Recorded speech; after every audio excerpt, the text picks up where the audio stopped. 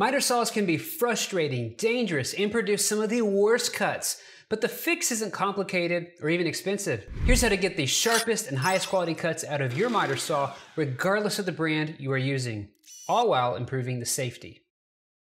The first thing you want to do is create a zero clearance bottom plate. When material isn't supported from the bottom, it tends to get tear out.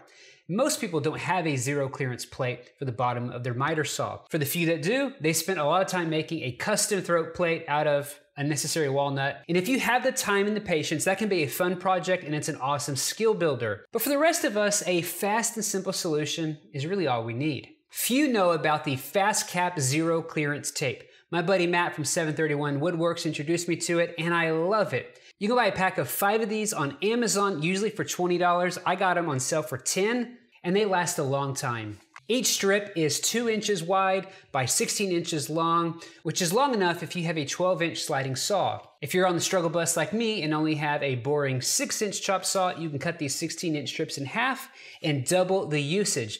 In my case, I removed the tear out on the bottom of my workpiece for $1 in a few seconds. Totally beats making my own plate. Every miter saw should have a zero clearance auxiliary back fence.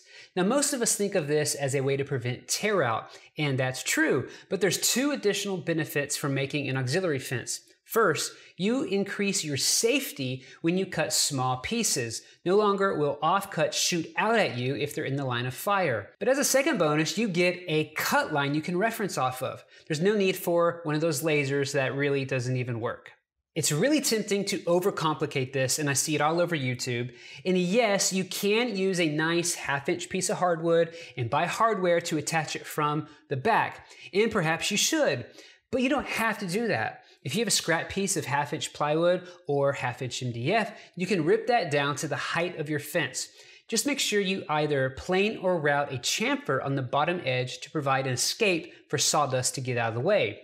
You can also cut a shallow rabbet on your table saw if you don't want to use a router, or if you don't want to use any of those tools, you can just shim up the auxiliary fence using some playing cards while you fasten it. Securing it with hardware is best, but if you're in a pinch, you can use the blue painter's tape and super glue activator trick. Here's a tip on the blue painter's tape trick, and I'm gonna break from consensus here. Instead of springing and paying $7 or $8, sometimes $9 for a blue painter's tape, I go for the cheap beige masking tape, which is usually $2 or $3.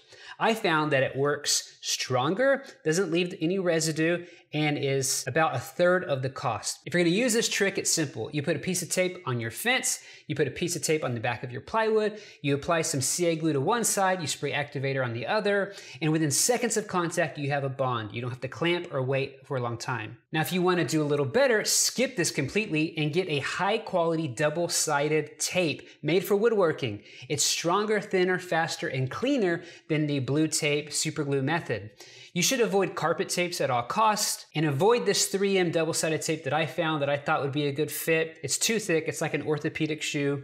You want this stuff. You can find it on Amazon or from Tay Tools. I'll put a link in the description below. I use this all the time, especially when I'm routing templates or on my CNC. It's very thin, I think maybe 7 mils. It's very strong, and when you peel it off, there's no lingering adhesive. Everyone should have a roll of this in their shop. Now that you have a fence, you can use a stop block, but just beware of those knockoff stop block scams out there. It's pretty prevalent. I did a video here, you can check that out. Now before you cut into your brand new zero clearance surfaces, now is the best time to assess the condition of your blade. Now my blade is 5 years old and it was the cheapest blade I could find at the orange store. I didn't even get a Diablo, I got the cheapest one and it's total junk. I'm swapping mine out for a CMT full Kerf 80 tooth blade, the best you can get. Now these blades are industrial quality, they're meant to run all day, and they're just as good as Forest if you've heard of that brand, and they are about half the cost. Now if you're on a budget, you can get the CMT thin Kerf blades.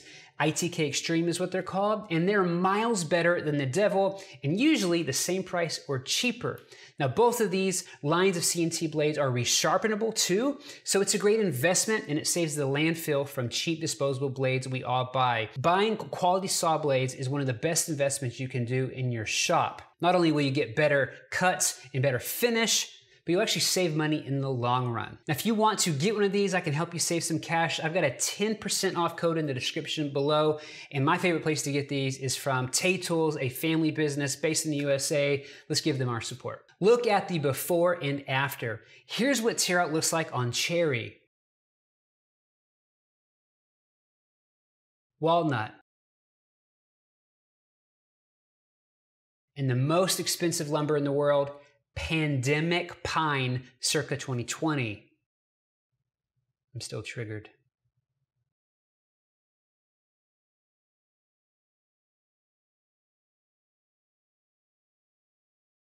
But wait, there's more. I've come dangerously close to cutting my finger off at the miter saw.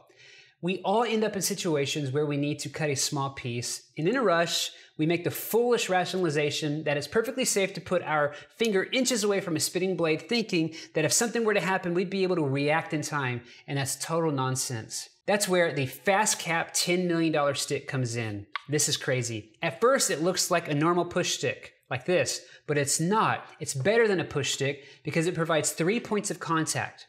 All you do is place downward force on the stick far away from the blade, and like magic, or physics, your piece is securely held close to the danger zone with your hands safely away. And most importantly, if you do this with a push stick, you're pushing into the blade. But with this, you're just pushing down, and the 3 points of contact are doing the work. And this is pretty cheap. You may be thinking, wow, Drew, now my miter saw is safe. Well, it is, but there's still danger lurking out there, and it's coming for your wallet and your soul. Influencer NFTs are about to hit the market, and they're coming for your hard-earned cash. In this video, I expose the secret strategy that your favorite woodworkers are using on YouTube to make millions off of you. You need to educate yourself and just say no. And in case you didn't get it, all that is sarcasm, but you should still watch the video. There's a good laugh in there for you. Peace.